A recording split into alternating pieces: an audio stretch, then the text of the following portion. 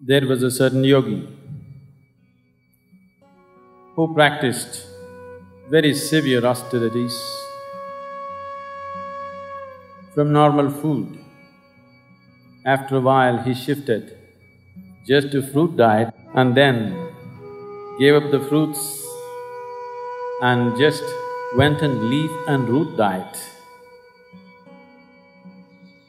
and lived a very pious life.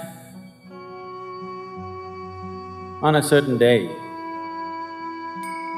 when he was cutting grass in the forest to make a thatch or to make a roof for his little hut in which he lived, accidentally he chopped off his own finger.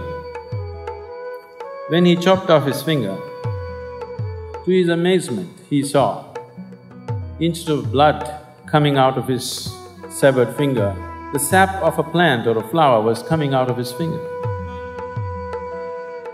Then he felt very satisfied that his austerities, his sadhana has made him so pure that instead of bleeding, he is oozing the sap of a plant.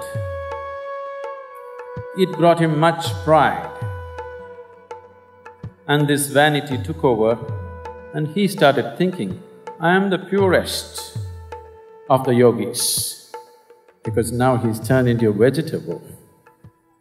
Shiva noticed this yogi of great accomplishment falling prey to such simple vanity.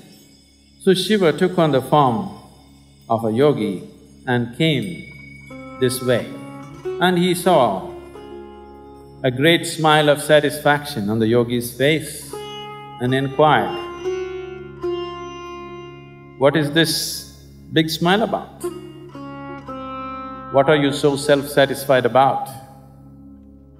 The yogi said, don't you know, the news has spread everywhere already that I am the purest yogi in the world, because look at my finger, I don't bleed anymore. The sap of a plant or a flower or a fruit is coming out of me. I have become very pure, don't you know? Then Shiva said, animals eat leaves and roots and make blood and flesh out of it.